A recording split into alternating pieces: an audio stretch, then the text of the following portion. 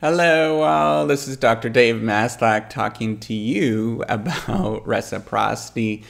The E is written with a 3, and in this particular video, I really wanted to talk about the scientific research process. This is part of my thesis help series. This is going to be a really kind of basic overview of what the scientific research process is. And this video is probably geared towards those that are interested in research in some sort of way, or graduate students, maybe undergraduate students, maybe it's high school students that are interested in becoming a scientist or a researcher or something like that. I'm a professor of innovation, strategy, and entrepreneurship, and this is the stuff that I do every single day. So I'm just trying to put this out there to help you out and to help out other people in this particular area, because I really truly believe in the power of reciprocity. There are basically 5 different steps with the scientific research process. These 5 different steps in the scientific research process include starting from not knowing anything and going to where you're actually providing some sort of insight to other people within the scientific research process, or doing similar sort of research area. And you know, these steps are not all that clear cut. Often there's kind of like a mishmash of them, and sometimes you might sort of skip one, go to another one, and it's just kind of all over the place. But these steps to the scientific research process are the general steps that I would use and that I typically do on a regular basis. So the first thing that you should be doing is some sort of literature review that is just gathering data, gathering insight into what the kind of thing that you're looking at. It doesn't have to be sort of clear cut, but you're just doing a literature review of these kind of things in the different areas. It's really important to sort of have an understanding before you jump in, because a lot of people have done research in everything. So you have to, once you find that particular area, you have to sort of understand what everybody else has done to sort of know what you can do. And the second thing is then you kind of ask yourself what a research question is. What is a specific research question you're looking for?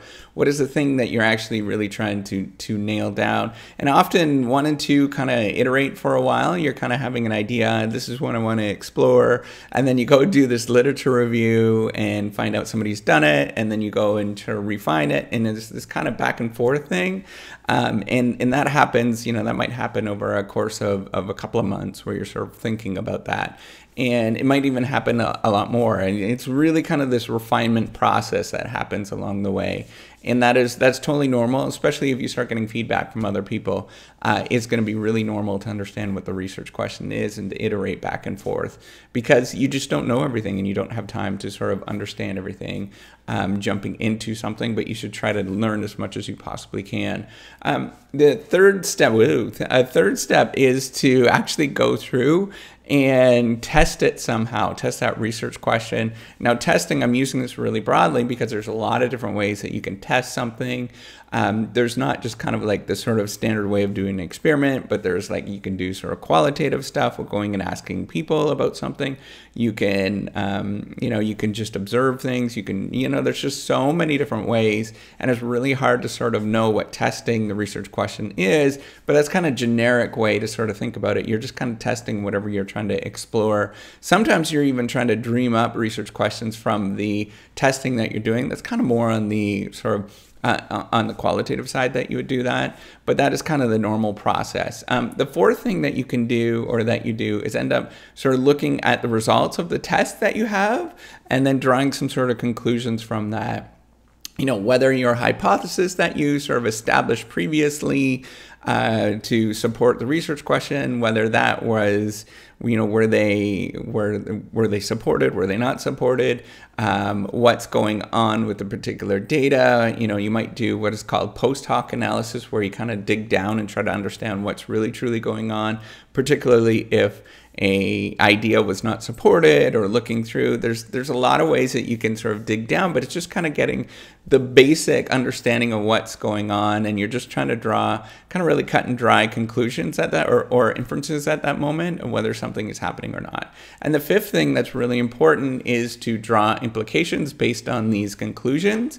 And these implications are really about just informing and letting other people know about what you did, and sort of steering driving the process, the research process going forward for other people and saying, this is kind of an interesting area. Maybe we should look at this.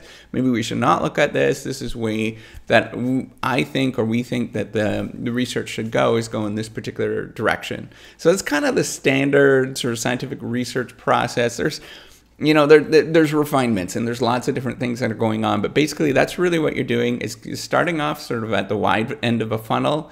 And you can imagine a funnel, the wide end of a funnel, where you don't know what's really what you're doing, and then you sort of refine as you go to figure out the research question, and then you go a little bit further and to sort of test the research question, and then you go even a little bit further, draw some sort of conclusions from that and inferences, and then you go even further. And at that point, you can kind of go wider again and draw implications to different areas of research that other people are working on that you think the results that you have might inform what they're doing. And that's really what you do, and you do that over and over and over and over and over again. It's not as clear cut as what I'm saying, but it's really just kind of, that is really what the process is, but you do that over and over repeatedly, and you do it over long periods of time. And scientists will work at stuff for years and years and years. It's not unusual to work at something for 20, 30, 40 years at a particular topic, and you're trying to gather what's going on within that particular topic.